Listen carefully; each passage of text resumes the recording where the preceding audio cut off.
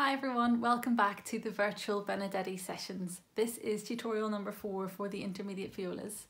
I hope you've had a great week. It was so lovely to see so many of you on our Zoom sectional on Wednesday.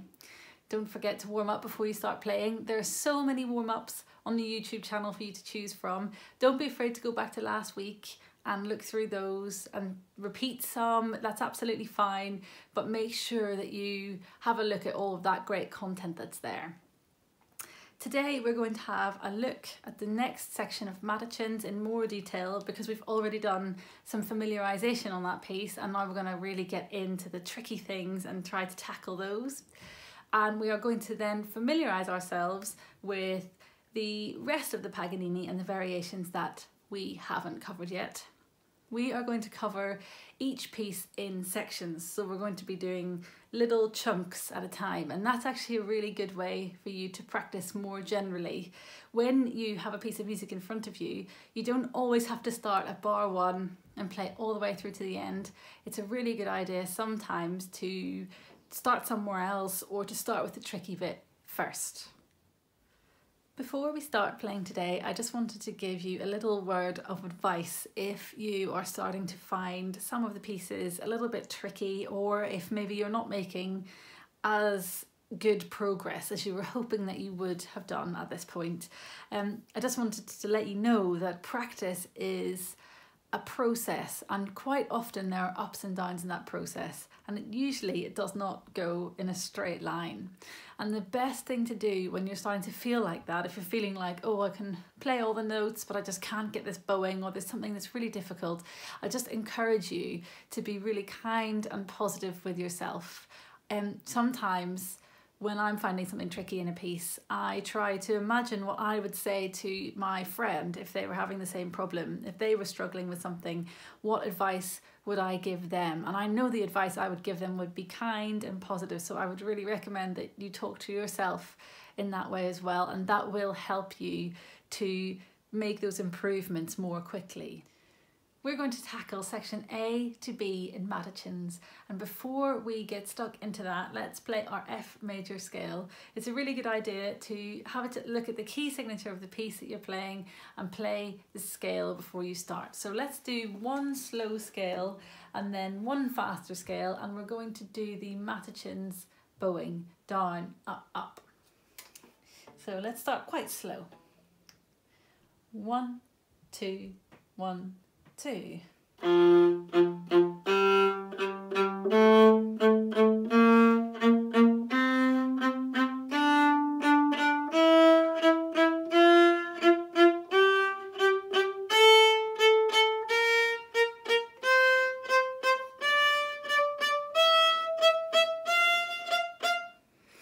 Okay, and then let's do the scale again. This time let's do descending, and let's go a little bit more quickly. Let's try and go near the final speed. If this is still too fast for you, don't worry. Stick with your own pace and try to work up to it gradually. 1, 2, 1, 2.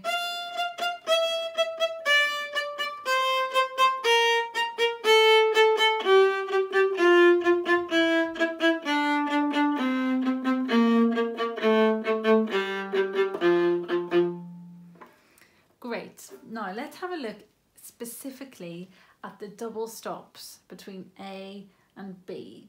So let's have a go at playing the bowing just on 2 strings now. So we're going to double stop our D and our G, and we're going to practice that bowing. Let's do it together now 4 times.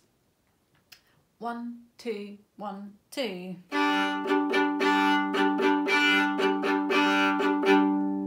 Let's try that again. 1, 2, 1, 2.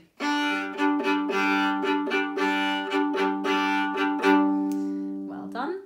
Now the second bar of A has got a D on top and a B flat on the bottom, so that's great. So what we need to do is we need to put our 2 on G, and we need to make a tunnel for our D string under our fingers so that our fingers aren't touching the D string at all, and that's going to let it ring. So let's find our B flat and our D, and see if you can play the D flat and the D separately and make them both really ring. So it won't ring if your fingers are touching the D string a little bit, then you're going to get a funny squeaky noise. So make sure you're making a tunnel. If you're struggling to make a tunnel, you can swing your elbow forward a bit and that should help, and make sure your fingers are really on their tips.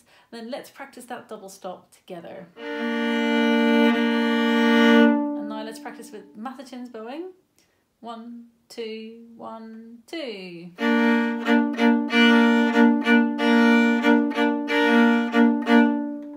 Great. Now have a look at the end of the line there, the line with letter A in it, and you'll see that we have another double stop there, and it's with our open G string. So the top line is going to be with an E flat, so we need a nice low one on the D string. It's going to sound a bit like this. And all we need to do there is add in the G as well. Now this is a bit easier because we don't need to make a tunnel for the G this time, so this one shouldn't be too tricky. Let's try this one. 1, 2, 1, 2. Okay, so practice those a little bit in isolation, and then you can try playing the whole line together to put them back in context. When you're practicing double stops in general, it's quite a good idea to try one of the lines first. Like you can try the bottom line first and then the second, and the top line second, or the other way around. When you get to the end of that line with the letter A in it, for the line underneath, you'll need to jump up into third position. So from the double stop at the end of the line with A on it, this is the fourth line. And then we jump into third. And the reason that we need to jump up to third position there is because the next double stop is easier up there in third position. So we're going to have 1 on the G string and 3 on the C string. So we're going to have to do, and then jump during those open strings into third position.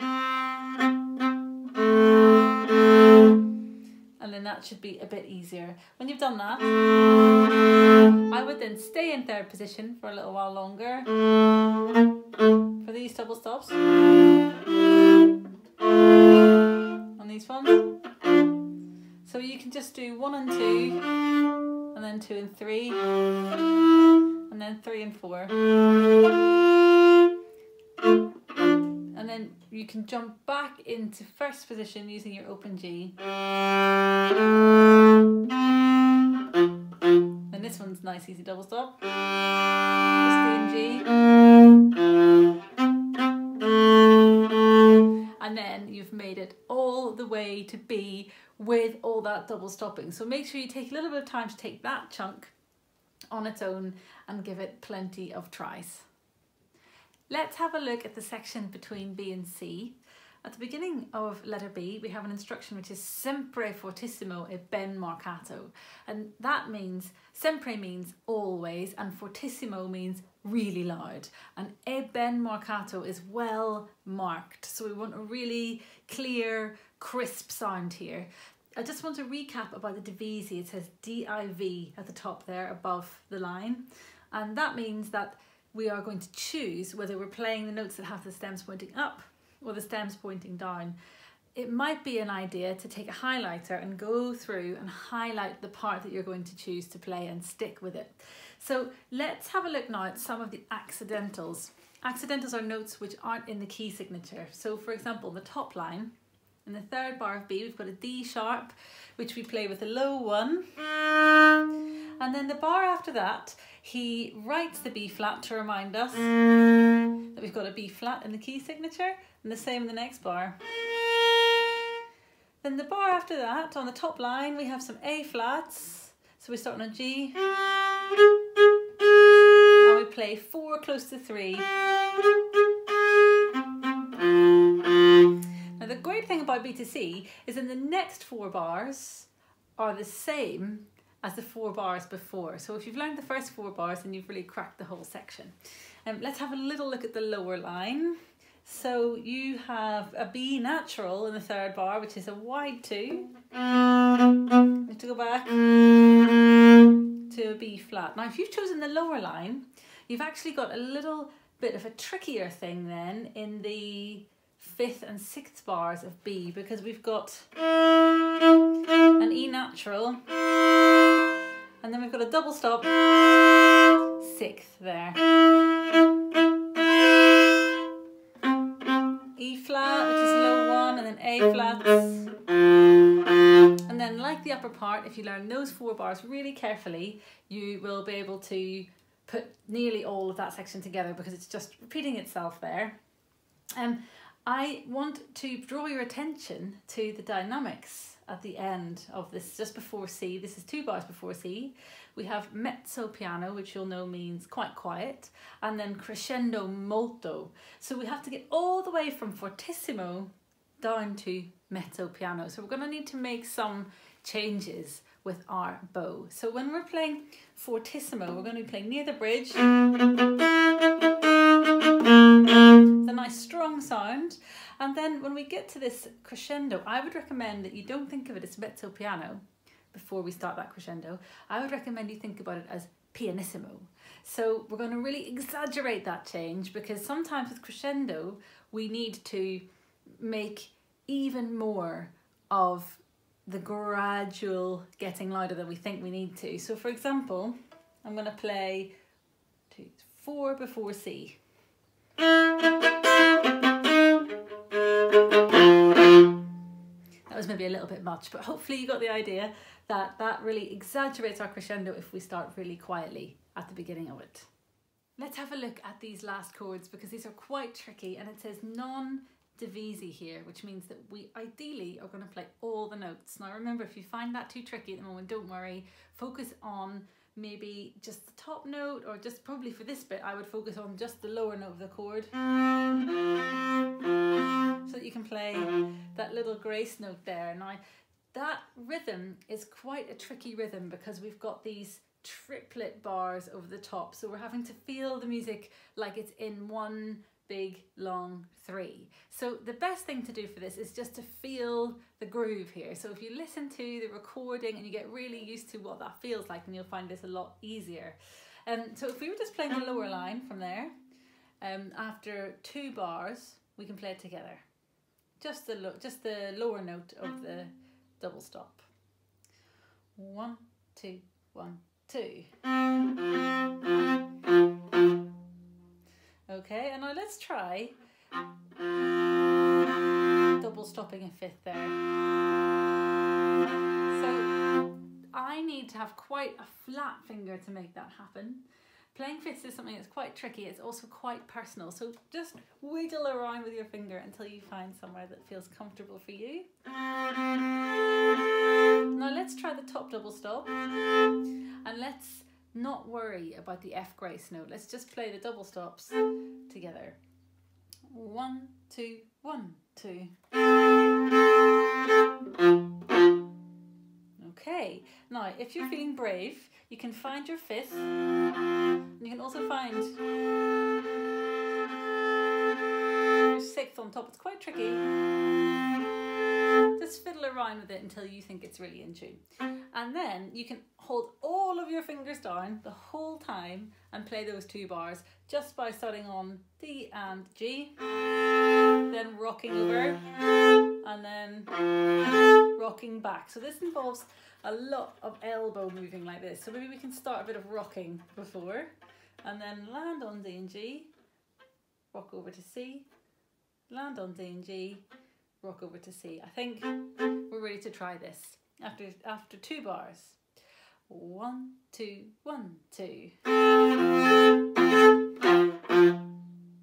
Okay, now for this last chord, we need to find the most ringing possible sound that we can. So let's start off just on any string.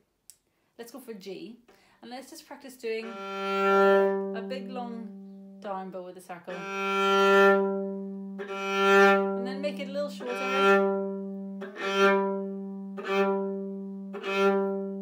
and practice that, and then add in your D string, and then you can start gradually adding in your C as well.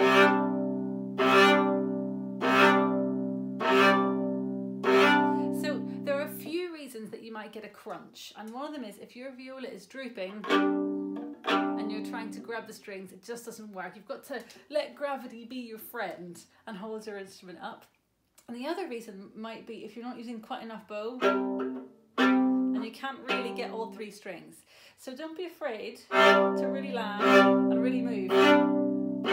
Another reason might be if you're trying to play too close to the bridge, because our strings are actually further apart at the bridge. So when we're doing a double stop that's got 3 notes in it, we need to move our point of contact just a little bit more towards the fingerboard. So let's try that now. Find your 5th. And find your top note. We're in 3rd position, remember? So it should look a bit like that. And let's practice that last chord. Here we go. Let's make a start now on variation 6. So variation 6 has got these interesting looking notes with the stem and the cross. And instead of being notes that we play on our instrument, those notes are a special effect, and this time they are finger snaps. Now, if you can't click your fingers, don't worry, you can always just tap the palm of your hand like this and you'll still get the right effect. And so let's try that together from variation 6. 1, 2, rest, click, rest, click, rest, click, rest, click, rest, click. That's quite a lot easier than anything we have to do on our viola. So the main thing there is not to forget how many clicks that you're doing. So you might want to go above the clicks and write in how many there are, just so that you don't lose count. Okay, the next section is quite a tricky rhythm. So let's just clap it together so that we get used to the rhythm and feel the groove here. So I'll clap it once and you clap it back. 1, 2, 1, 2. You. And you. Good. Hopefully that feels a little bit easier now. You can clap all the way through because that rhythm just happens bar after bar, and then the rhythm does slightly change in bar 137 where we get so rest, rest. So I'm just going to hold up my music now so you can see that here we've got these 2 quaver or 8th notes rests. That's the same as 1 crotchet rest or a quarter note rest. So it's not as tricky as it looks. And then here, just be careful of this little rest here. This kind of a rest, an 8th note rest or a quaver rest, I like to call a pig because it looks like a little pig's sort of swirly tail.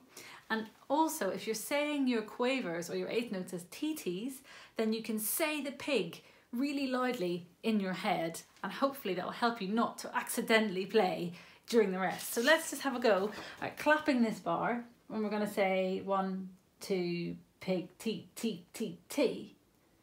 Pig, T, T, T, T. 1, 2, 1, 2, pig. Let's do it again. 1, 2, 1, 2, pig. I'll leave you to have a go at those notes, and if we need to I can go over them in another tutorial, but for now I think you should be able to manage all of those notes. And then at the end we've got to shout hey and give that everything you've got. And then you'll see it says in bar 142 pick up bow, so don't forget to pick up your bow to get ready for the finale.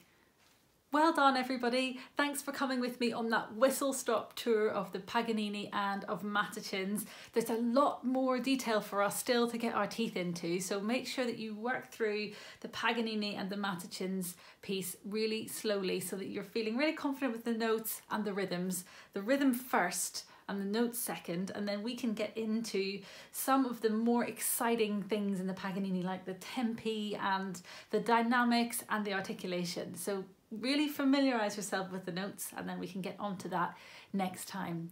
Have a lovely weekend, and I'll see you again on Monday.